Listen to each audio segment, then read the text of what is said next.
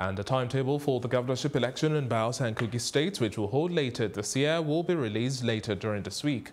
Chairman of the Independent National Electoral Commission, Mahmood Yakubu, disclosed this on Monday when he appeared before a joint committee of the National Assembly on INEC for the budget defense session. Yakubu said before the end of this week, INEC will issue a timetable and schedule of activities for the governorship elections in Kogi and Bayelsa states.